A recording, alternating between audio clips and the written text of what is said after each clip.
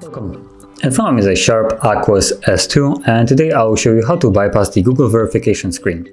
So as you can see, this device is fully reset and also locked, and I'm just going to proceed till I get stopped by Google. So let's choose the internet, language,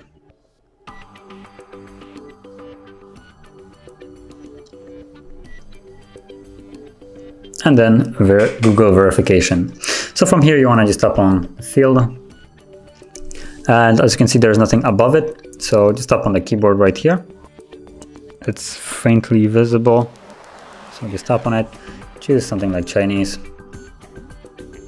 whatever, and then let's switch back to the Gboard. Still doesn't show.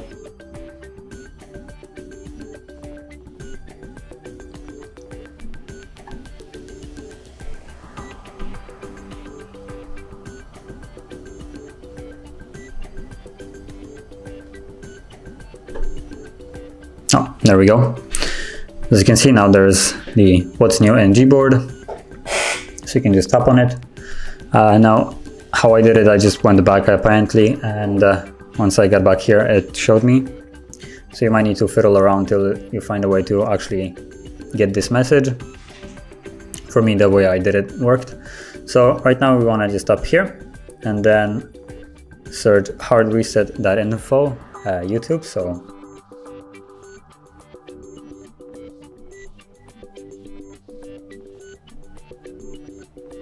then YouTube, as you can see right here, tap on it, and then you will get a search, and then choose the first video that you see, tap on the play button, and then you get taken to the YouTube app.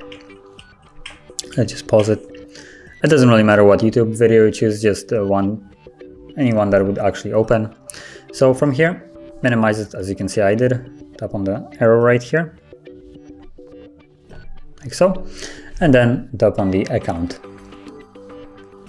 and then choose settings, tap on about, and then Google privacy policy right here, and it will take us to the browser.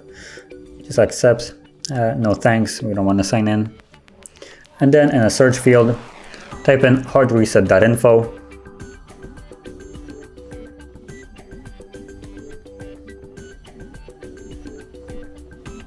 Like so, and search. And once you're on the website, you want to tap on the bars right here to get access to the menu, and then choose download.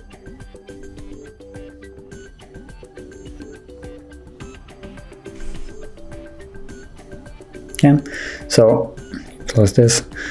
From the download, tap on the search field and type Android 8.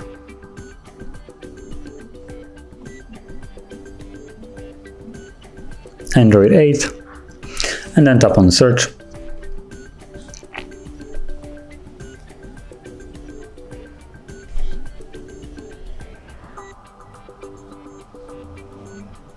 Okay, so right here, the FRP bypass is this one. Tap on the download button, and then scroll down and tap on download once more, right here.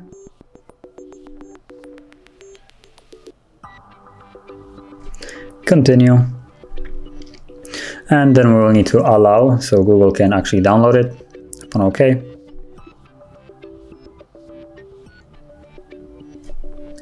From here we can tap on the three dots up here, or actually, as you can see, you can open it from here. You can tap on it. If it disappears, you can then tap on the dots here and then go into downloads, and you'll see it right here. So from here you can install it. And when you try to install it, you will get blocked again. So you need to tap on settings and then enable unknown sources right here. So just allow this from this source, and then go back. And now tap on install, and then choose open.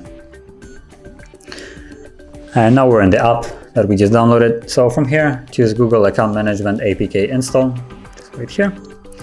And then choose for version 6.0. And once more, we need to allow it. Just tap on settings, then allow for this from this source, and go back. And once more tap on install, and then tap done. And now choose the other option, which is bypass FRP, and then select browser sign in. Okay, and from here choose the three dots up on the top, and then select browser sign in, tap on OK, and then tap on the field and put in your email address. So I'm going to put mine.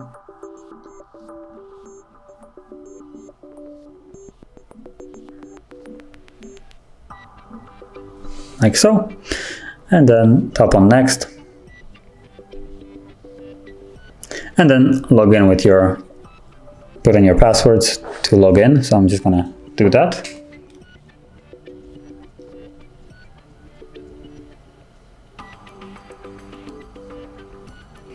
And then tap on sign in. So as you can see, I just tapped on it. And then I should go back here once you tap on it, and we're basically done. So hold power key, select restart, and let the device power on or power off and then back on.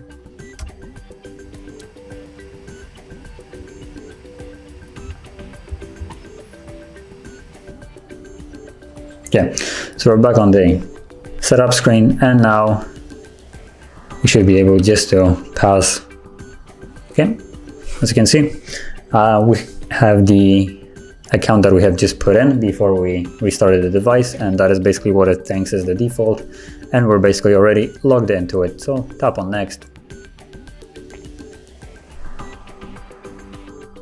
agree, okay, skip. Now it doesn't really matter how you set it up right now. We're gonna basically do a hard reset of this device anyway to remove any kind of leftovers after the previous account. So yeah, let's go back into the settings and scroll all the way down and find I guess it's going to be in other settings, and then backup and reset, and then factory data reset, and tap on reset phone, erase everything, let the process basically go through the factory data reset, and once it's finished, we can set up the device once more.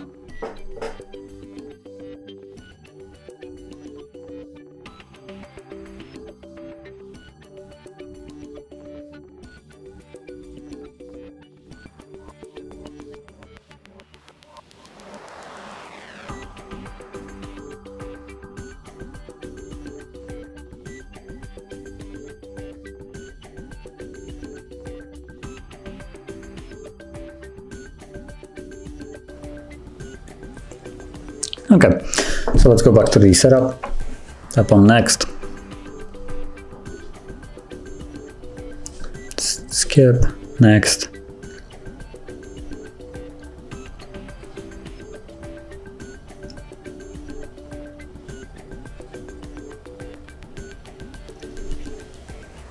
and as you can see, this time we didn't even have to put any kind of email, there was nothing there. And if I go into the settings, accounts, as you can see, there is no account of any sort. So that's basically how you bypass the Google verification screen. And if you found this video helpful, don't forget to hit like, subscribe, and thanks for watching.